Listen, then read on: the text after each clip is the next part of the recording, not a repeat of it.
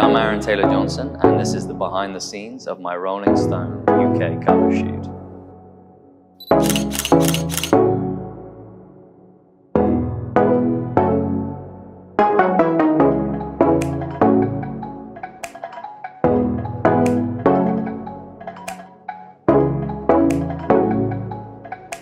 If we sort of narrow it down to actors that have been able to have versatility in their decisions and beautiful work and great performances, but also be in Marvel or DC or any kind of heightened comic book, big budget, however you want to say, kind of movie. I mean, for me, I think, you know, Joaquin Phoenix is someone who's a great example of someone who can bring his talent into a heightened world like that and give it depth. Christian Bale is also another phenomenal actor who can go be a leading role and be Batman and also deliver award-winning performances and show that those kind of actors will dedicate themselves to that specific genre, that film, that character, and go, okay, I'm gonna be the Batman that you've all looked and seen and followed, right?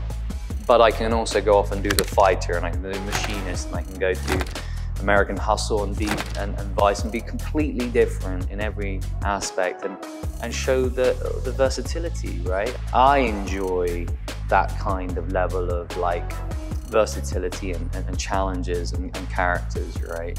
I think it's very easy for everyone to get sort of pigeonholed in a certain thing, and when that happens around me, and it tends to, you know, at times, it's in my best interest or in my own sort of controversial nature to break that mold and try and shift and change and do something different.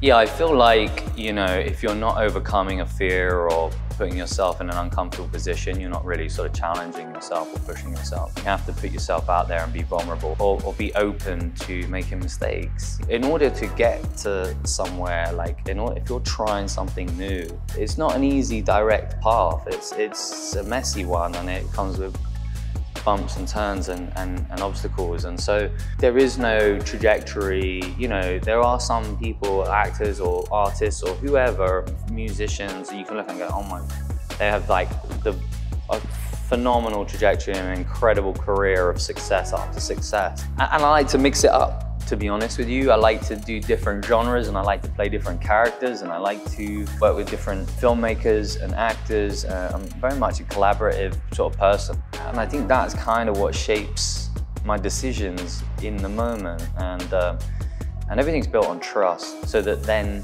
when you are trying to like do something new or feel like you're going to be a fool, you're in good hands, right? There's thousands of opportunities and stories, and after the writer's strike, I'm looking forward to reading some great material, and I think, you know, there's an opportunity where there's great characters and interesting original stories and things that will just inspire me. I'm a collaborator, and it's like, you know, I'd love working with great writers, and then there's, you know, a director comes and brings their vision for that story. You can have a great story, but you don't have someone to captain that ship, then, you know, it can be kind of messy. There are constant thoughts and ideas, but nothing gets fully molded to the point where I'd be like, this is what I want to do. There are musicians, by the way. I find that musicians, or it doesn't really matter, musician. It could be an artist, it could be anybody, it could be someone, a politician, it doesn't really matter. Those are real great sort of personalities and characters that you can draw upon for characters sometimes. So, for instance, like in Bullet Train, I was very in love with the aesthetic of Nick Cave and Warren Ellis, and that swagger and that kind of cool. So I wanted to bring that to the character with their sort of pinstripe three-piece suits and things.